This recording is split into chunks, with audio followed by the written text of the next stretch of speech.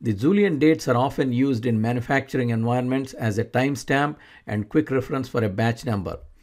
Julian dates are also used in programming, military, and astronomy. A Julian date format refers to a date format that is a combination of the year and the number of days since the beginning of the year. There are several variations. A date in this format may include a 4-digit year or a 2-digit year.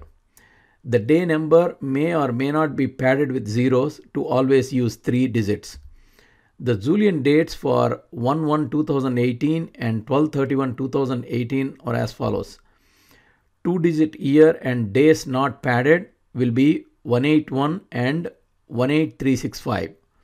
4-digit year and days not padded will be 2018-1 and 2018-365. 2-digit year and days padded to 3 digits will be 18001 and 18365. The 4-digit year and days padded to 3 digits will be 2018-001 and 2018-365. Excel has no built-in function to convert a standard date to Julian date. For example, to convert the date in A2 to 2-digit year and days not padded, you can use this formula. This formula is really two formulas joined as a text string using the ampersand.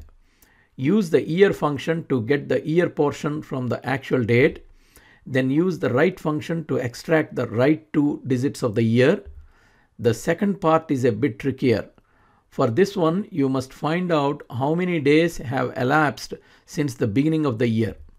To do so, you first need to subtract the target date from the last day of the previous year. The date function allows you to build a date on the fly using 3 arguments: the year, the month, and the day. Use a 0 as the day argument. When you use 0 as the day argument, Excel will get the day before the first day of the given month. When we pass year from A2 2018 to the date function, we get 12/31/2017. When you subtract this from the target date A2, you get the number of days elapsed in that year. Joining the two formulas together with an ampersand builds a Julian date made up of first 2 characters of the year and the number of elapsed days. You can also use the text function to get the 2-digit year. You can also use the date value function to find the last day of the previous year. The date value function converts a date that is stored as text to a date. For month and day, use 12/31 and get the year from A2.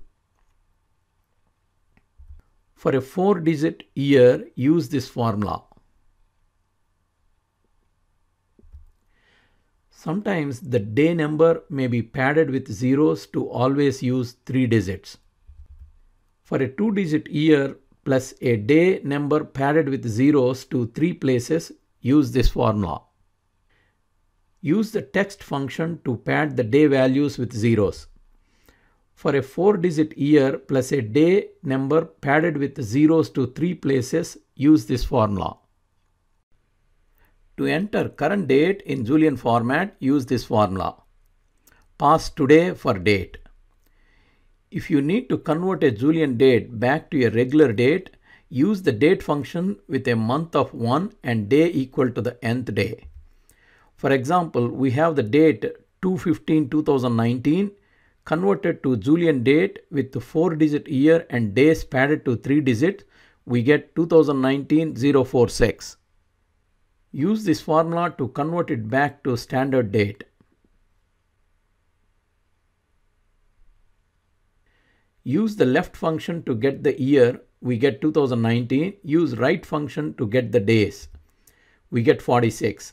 In the date function, if day is greater than the days in the given month, Excel will add day to the first day of the specified month. For example, when month is Jan and days are 46, since Jan has 31 days, when 46 is added from January 1st, we get February 15th. To download example Excel file, please click on the link in the description. If you like this video, please subscribe to our channel.